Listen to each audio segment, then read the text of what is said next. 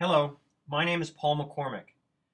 Dr. Jeffrey Bruce and I are professors of neurosurgery at Columbia University College of Physicians and Surgeons in New York City. This video will demonstrate the removal of a high cervical intramedullary cavernous malformation through a far lateral approach. The patient is a 50-year-old woman with the acute onset of left-sided weakness and arm pain. T2-weighted cervical MR shows typical mixed signal intensity with surrounding rim of decreased signal intensity, consistent with the diagnosis of a large intramedullary cavernous malformation at the C2 level. The patient had recently undergone a posterior laminectomy for planned resection, but the procedure had to be aborted due to SSEP and motor evoked potential changes during the midline myelotomy and initial dissection. The surgery is performed with the patient in a lateral position. A curvilinear skin incision is made behind the ear and extends down to the mid-cervical level. A transmuscular dissection is performed to expose the posterior lateral elements of C1 and C2. The operating microscope is then brought into the field. This is the initial exposure. The head is to the right. Here is the intact arch of C1. Just below the C1 arch is the previous laminectomy. Here is the left C2-3 facet joint.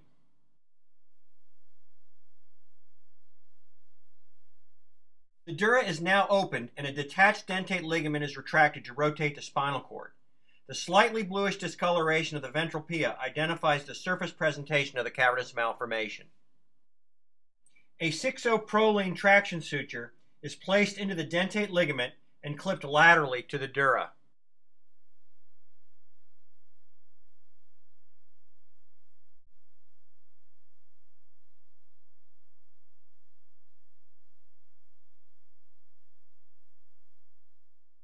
The left C2 ventral nerve root obscures the lesion and has been transected.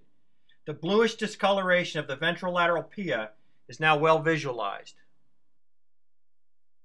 A linear myelotomy is now performed directly over the lesion. The trajectory of the far lateral approach allows us to work almost orthogonally rather than tangentially to the ventrolateral lesion. This greatly facilitates the dissection.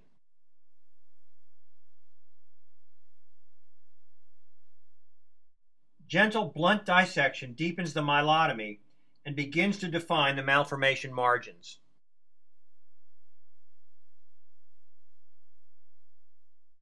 The myelotomy is extended caudally with microscissors.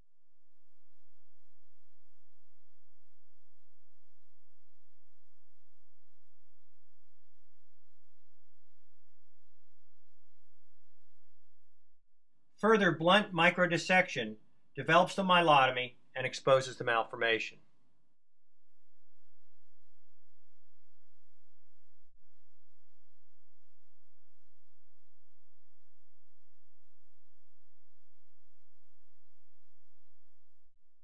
A 6-0 proline peel traction suture is clipped laterally to the dura to improve visualization of the malformation.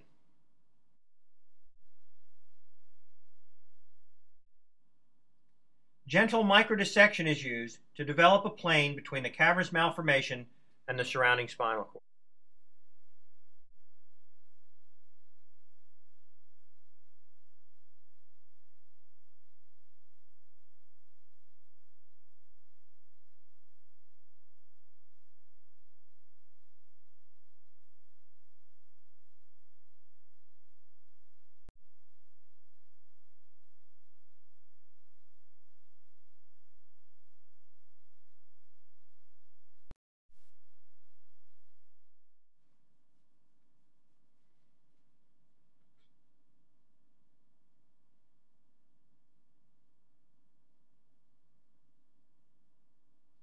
Small feeding vessels or fibrous adhesions are isolated, cauterized, and divided.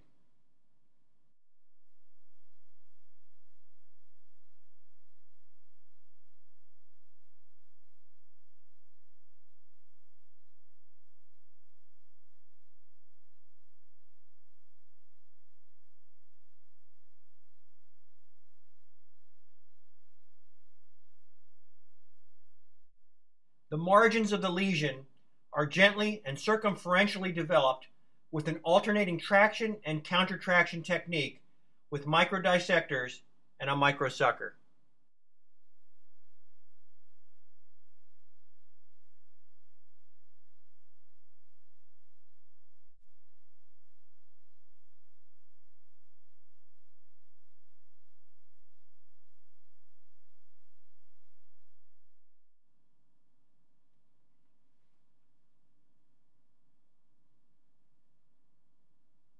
These malformations are not particularly vascular, but they are friable, which will often result in a piecemeal removal.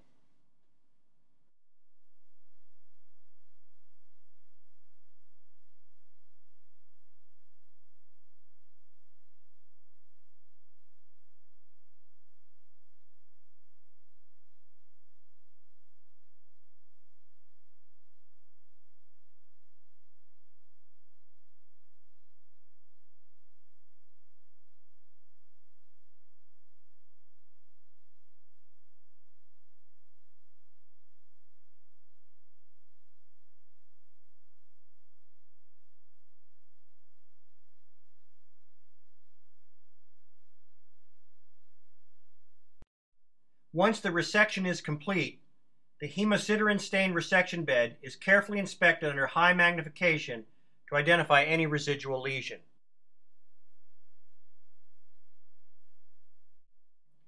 Hemostasis is then secured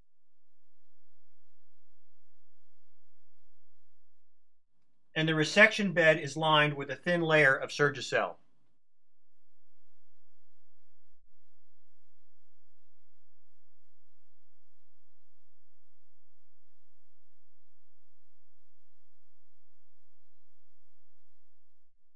Once meticulous hemostasis is achieved, the retraction sutures are removed. The dura is closed with a running locked 4-0 silk suture, and the remainder of the wound is closed in layers over a hemovac drain. The patient had a stable postoperative course with improvement in her left-sided weakness. A postoperative spinal accessory nerve palsy improved over the next 4 months. An early postoperative MR shows the area of resection and a small epidural fluid collection that illustrates the surgical approach corridor.